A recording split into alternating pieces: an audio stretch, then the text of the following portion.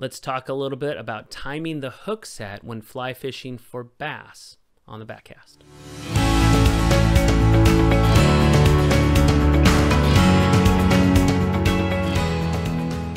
Ryan Williams is a guide in Northern California, and he focuses, and primarily his specialty is on lakes in Northern California, fly fishing for bass, using the float and fly method and his take on that method and his unique approach with it.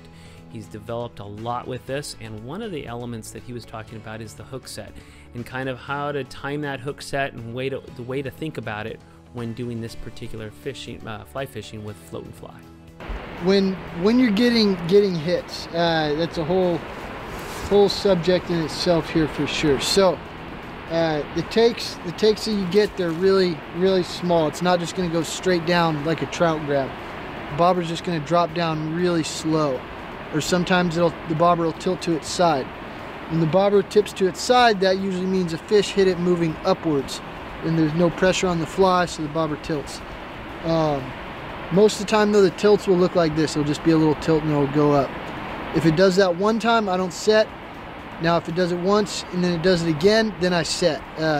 If it does it once and then wait like 10-20 seconds or whatever, and it does it again, that usually means that it was in the fish's mouth that whole time, from the first tip to the second tip. So when you see that second little tip, that means it's time to set. Those types of grabs aren't quite as frequent as the just the standard kind of bobber dropping grab, but that's something to keep in mind. That little lift bite, the little tip, kind of twitch grab. But most of your takes though, it's just going to be slowly dropping down. Now it might slowly drop down and come back up, slow drop down, come back up. It's really important that you set the hook while that bobber's moving down. That's the time to set the hook. If it drops down and then comes back up, you missed your opportunity. Just kind of wait on it. Usually the fish are going to come back, and set that hook when the bobber's going on its downward movement. So you just got to give it time, and don't be too quick on the hook sets. Completely different than trout fishing. Completely different. If you want to learn a lot of information, check out Ryan Williams with North Valley Fly Fishing.